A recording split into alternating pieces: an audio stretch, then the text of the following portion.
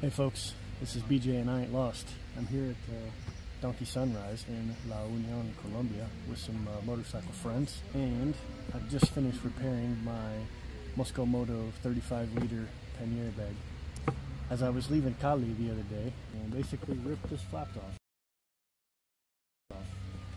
Broke the buckle, ripped this off, and put a big hole in the bag. So, using some safety wire that I never leave home without from Dikes, and a couple pair of pliers and some replacement buckles from MoskoMoto, I was able to fix this up, and it's not good as new, but it'll work.